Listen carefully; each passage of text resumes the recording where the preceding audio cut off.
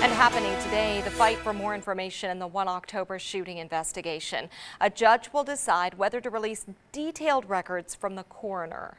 And right now, Marissa Kinnison is live outside Mandalay Bay to tell us what kind of answers those documents could provide today, Marissa. Todd, some media outlets want to see those autopsy records. They want to try to find out if there was a delay in medical attention to any of these victims. Now, the coroner has already released the cause of death for all 58 victims. He said all deaths were related to gunshot wounds. But by releasing these records, we could learn more about the response time to the shooting and whether the victims received medical care as fast as possible. Later today, Clark County District Court Judge Timothy Williams will hear arguments about whether or not the coroner should release those documents. The coroner also already found that shooter Stephen Paddock killed himself as police closed in on him.